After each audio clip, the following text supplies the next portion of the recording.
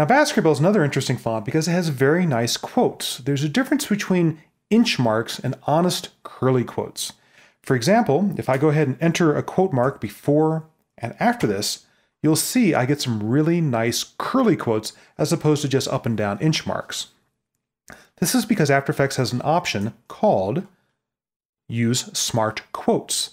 Smart Quotes automatically enter curly quotes without you having to type a special keyboard combination. If I was to turn Smart Quotes off and use the exact same keys on the keyboard, you'll see that I just get these boring inch marks or foot marks. Curly quotes, by the way, are one of the things that help distinguish good typesetting from bad typesetting. You really want to take advantage of these curly characters where possible, because it'll just make your type look that much more professional. I'll take the quotes off for now. Press Enter.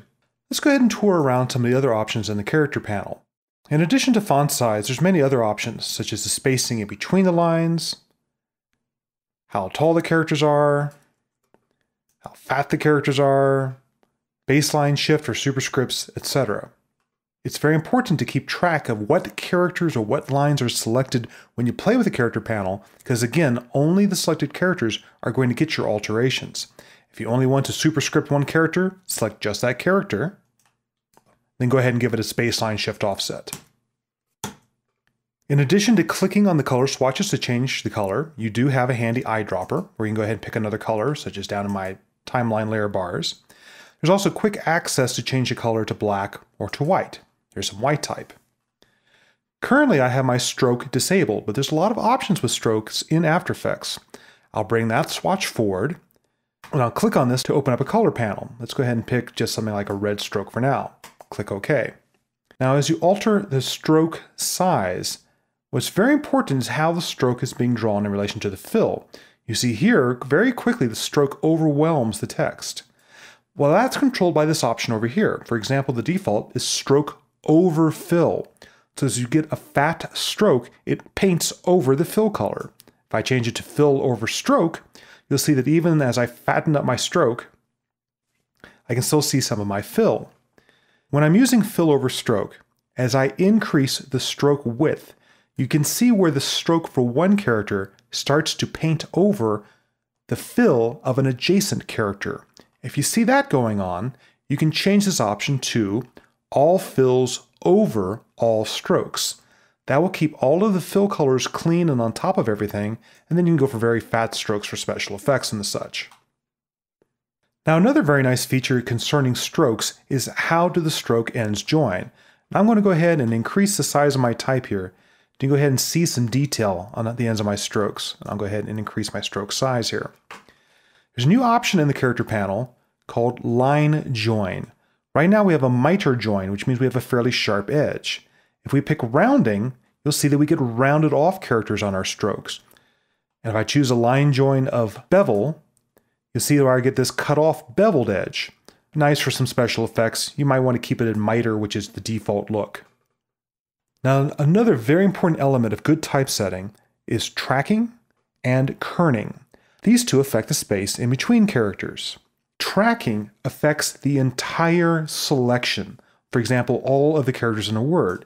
So you can go ahead and increase it to get sort of a spaced out look, or decrease it to go ahead and pull things in very tight for a very crowded look.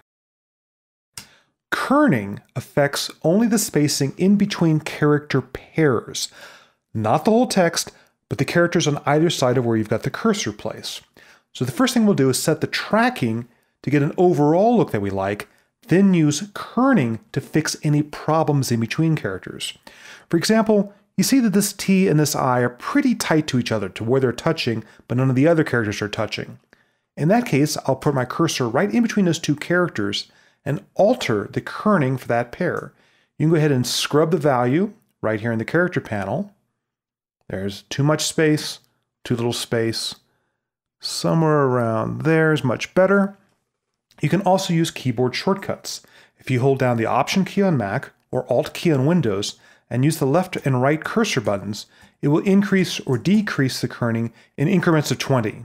We personally find that to be a little bit high. We'll go ahead and fine-tune this to get exactly the look that we like.